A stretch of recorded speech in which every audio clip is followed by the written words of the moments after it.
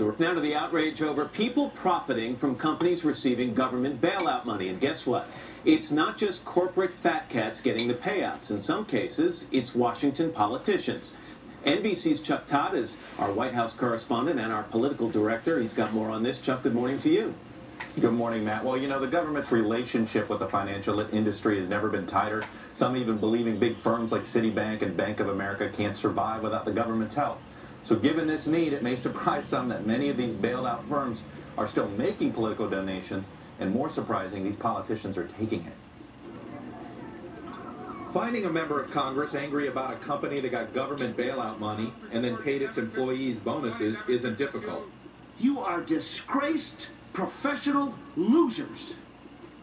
And by the way, give us our money back. A binge of irresponsibility and greed. I think this is outrageous. American people are looking at this wondering, why isn't it that Washington gets it anymore? But you won't find these very same members of Congress outraged that bailed-out firms are continuing another kind of business as usual, giving them campaign contributions through their political action committees.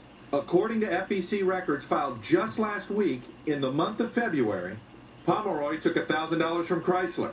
Hoyer took $6,500 from Bank of America. Boehner took $5,000 from Bank of America, $5,000 from American Express, and $1,500 from U.S. Bancorp. Cantor took $2,500 from Citigroup, $5,000 from Bank of America, $1,500 from Chrysler, and $2,500 from American Express. And they weren't alone. 36 others took campaign money from government bailed-out firms, all in February, when anti-bailout rhetoric was reaching a fevered pitch. At least 9 firms, which received more than $1 billion in taxpayer help since October, handed out more than $250,000 in campaign money through their employee PACs. And the lawmakers who took the money were a bipartisan group. 11 of the 26 House recipients are on the House Financial Services Committee, primarily responsible for bailout oversight.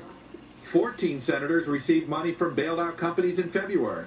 Among them, the Senate Democratic Majority Leader Harry Reid, whose office said he returned his check uncashed. The office for the top Republican on the Banking Committee, Richard Shelby, also said he returned money he received in February.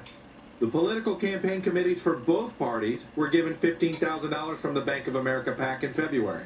Campaign finance reform advocate Fred Wertheimer says the government's been bailing out banks and other major too-big-to-fail firms as these same companies continue to use their political action committees to make contributions. It all adds up to kind of a magic circle involving the government, TARP recipients, members of Congress, and campaign contributions. Accepting PAC donations is not illegal, but some members of Congress have declined to take the money altogether, including the chairman of the House Financial Services Committee, Barney Frank. And if I, as chairman of the committee, would take money from these beneficiaries, even though I am doing this because I think it's in the interest of the economy, it would create the kind of distraction that we don't need at this time.